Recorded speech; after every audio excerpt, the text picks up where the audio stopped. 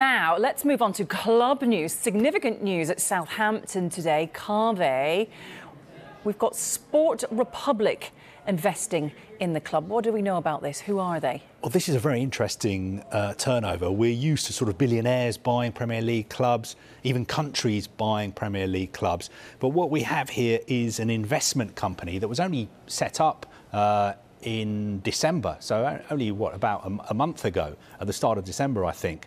And it was set up by a man called Rasmus Ankersen, who was actually on this show during the summer, and he was one of the directors of football at Brentford. He was there for 6 years, instrumental in the way Brentford have climbed up into the Premier League by using data to sign players who maybe other clubs hadn't seen the potential in, and also an investment banker and venture capitalist called Henrik Kraft.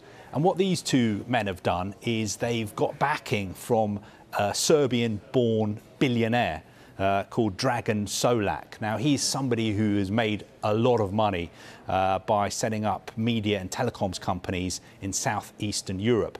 And what they have said they want to do with Southampton is to create a sort of multi-model club.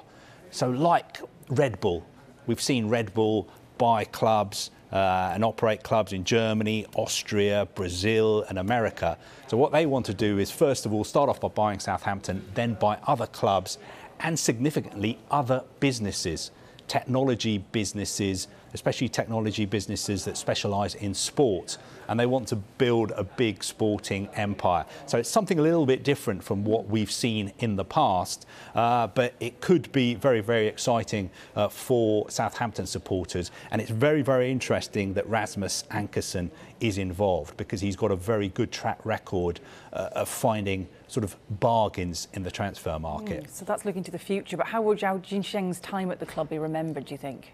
Well, it's strange because he's somebody who bought Southampton, I think, 4 years ago. He bought an 80% stake for, I think, £210 million.